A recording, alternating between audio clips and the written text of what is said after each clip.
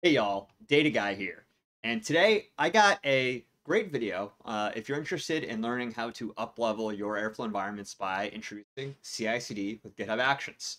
And I'm going to also show you that it might not be as difficult as you think. So what GitHub Actions, CICD for Airflow in general, but specifically here we're going to be using Astronomer because this is what enables the GitHub Actions.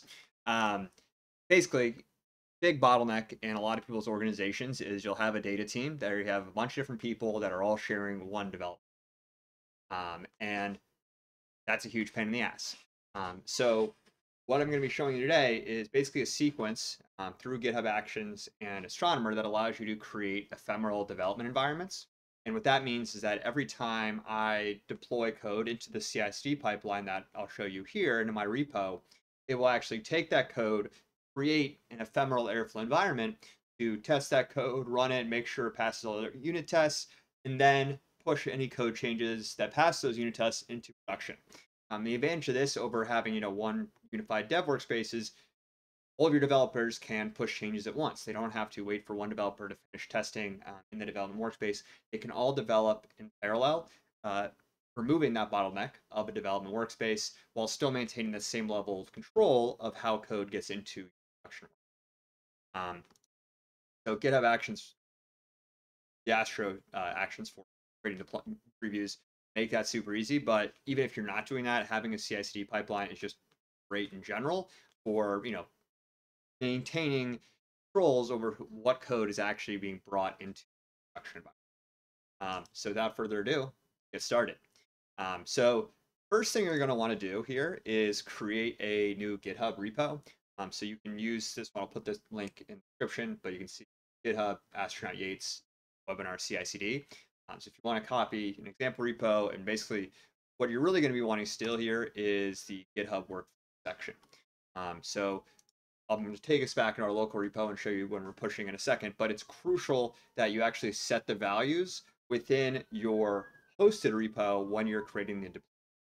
So what's going to happen within this first workflow script is every time a new branch is created, use my Astro Workspace API token, which I'll show you where you're going to put that into GitHub secrets, to create a fresh Airflow environment based off of an existing Airflow environment. So in this case, it's a production environment or just like a base development environment you want to save.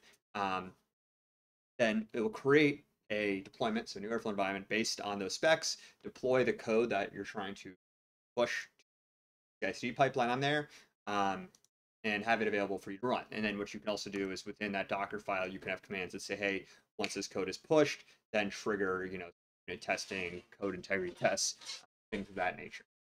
So this is one script that you'll need to add. So here you'll also have a deployment, delete preview deployment. So this is saying, hey, once I actually pull that code into my main branch, delete that deployment preview. You don't need it anymore. Let's not pay for it. You'll also have deploy to main deployment. So this is just also deploying the code. So once you push it to main, it's going to take that code and push it to your production deployment, which you'll specify with the ID here. And then finally, let's say, I run into some problems with my preview deployment. Oh no, I screwed up some syntax errors, whatever. I can deploy a quick code change to preview if I just pull that code from main. So I can just kind of reset it, just go back to the code that actually worked. Um, so that's how it's set up on the GitHub side of things. So you'll create a new GitHub repo. You will upload your code. So I create linkage between local repo. So get init on your local repo, set it to refer to hosted one. And then what you'll do is under settings, let me quick sign in for a second. So under settings over here, what you'll want to do to actually enable this is get your Astro Workspace API token and put it in here. So this is how it's actually going to be connecting into the Astro control plane and then deploying that code. So I've already set a value here, so we're not going to update that and break all my code. And then the way you will create that in Astronomer is go to your workspace. And you can also go to astronomer.io and start a free trial and try all this out yourself. Go to your workspace, go to access management, and then just create an API token. You're going to want to make sure you create a workspace API token and give it admin name. So call this YouTube. Create API token, copy it, save it. Don't worry, I'm going to delete this after this video. And boom, now we have our API token ready to be used. So we will actually delete this API token, but I'll do that later. So now bring it back in here, paste in your repository secrets, and then what we'll do is kick it over to our local repo so I can show you what it looks like on that side of things. We can actually deploy and watch that deployment preview created.